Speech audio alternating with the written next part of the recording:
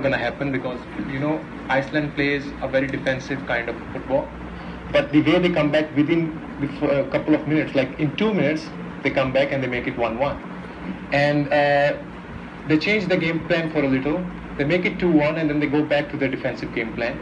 And then they defended really well. England, they didn't give a sniff to England, and it worked out really fine for them. And I'm really happy for that. Harry Kane once again failed to deliver. Are you surprised at his